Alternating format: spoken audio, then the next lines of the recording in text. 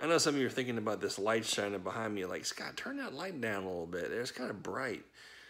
Let me ask you this. You're going to ask God to turn his light down because his lights are kind of bright? But you notice, too, that you're watching this light it's bright, but it's not hurting your eyes. You notice how the picture is kind of adjusting it a little bit?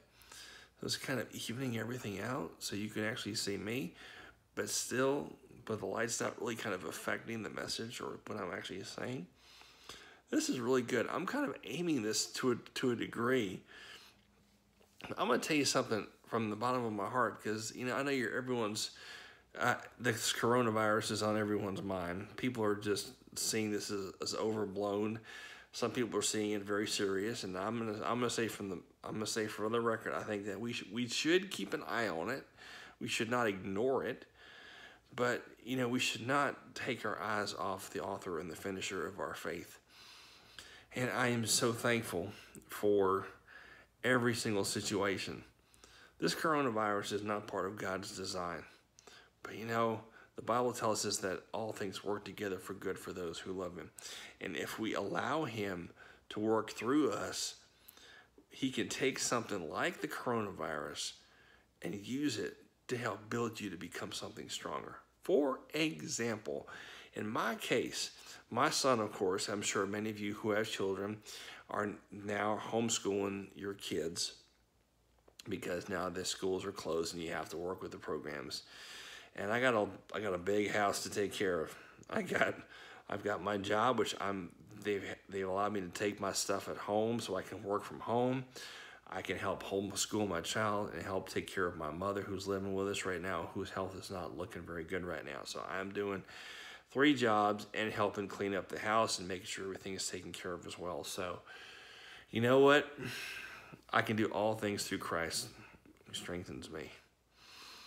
I don't look at the circumstances that are presented to me, but my goodness, I look at the God who strengthens me and who fills me up and who has already finished my faith.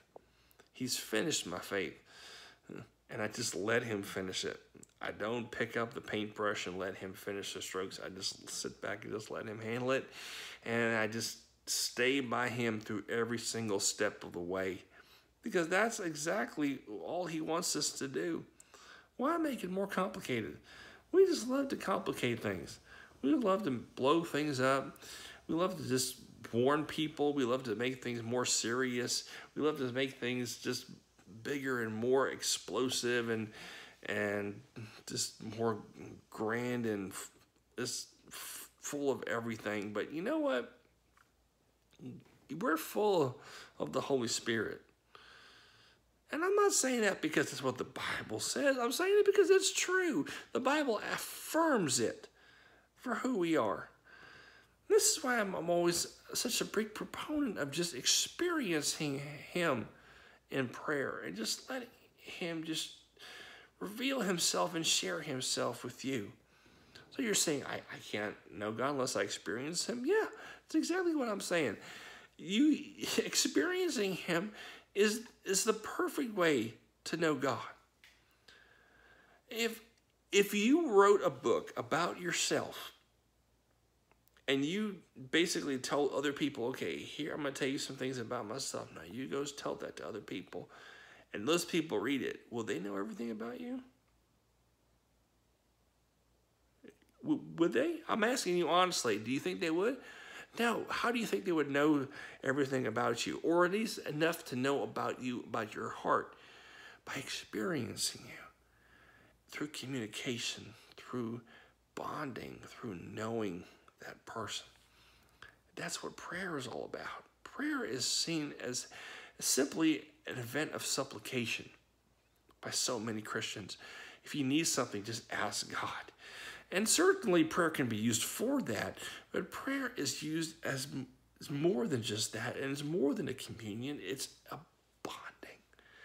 It's a bonding to get to know your Father, to know what he has already done for you, to know his heart, to understand that it doesn't matter what you have done, he loves you regardless. Let's read the story of the prodigal son. You know, if any verse of the Bible aside from the words of Jesus stand out to me, it's that one. Because it's, it showed that no matter what that son did, the father just welcomed him back. He didn't care. He just wanted his son to come home. And that's the way God looks at you. He just wants you to come home. He doesn't care what you've done, what you've been doing, if you've had too much to drink, if you've had all these problems. He said, all your sins, I will remember no more. I really remember that kind of prominently.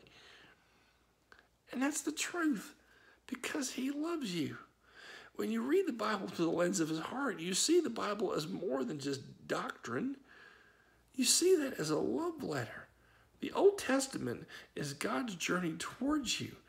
The New Testament is God walking among us, and our Testament is God in us.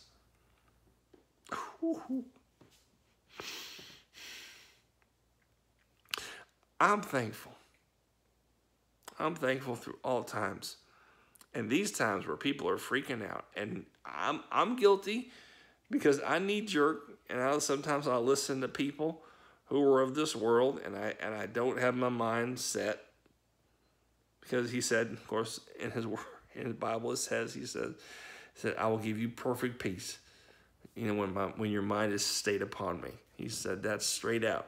And when my mind is not on him and my mind is on the world, that's when I start drifting away and I start freaking out. So I'm guilty of it. I'm guilty of it. You are too. Don't lie. Don't lie. You are. Don't worry about it. And God's not going to love you any less because you do, so don't ask for forgiveness. Because every time I go to kneel before God, before I even start to shrink down to my knee, he lifts me up and just embraces me and says, no, don't do that. Don't do that. You're my son. You're in my arms. You're not at my feet. You're in my arms. And if you have believed in Jesus Christ, you are a child of God, and you are in that same position. You're in that same position. He is our loving Father. We are family. I take everything that this world throws at me right now, and I just kind of look at it. It's so easy to just pull out the good in it now. Before, it was just easy to pull out the bad in it, because everything out there, from the worldly to the immediate, everything can pull out the bad in everything and blow it up. But when you look at everything through the heart of Christ, it's so easy to see the good in everything. Isn't it? Come on. Oh, I want to say so much more, but I don't want to drag it out too long. That's all I'm going to say tonight. God bless y'all. Y'all have a great night. I love you, my brothers and sisters in Christ. You got it. You've got it. You've got it. Good night.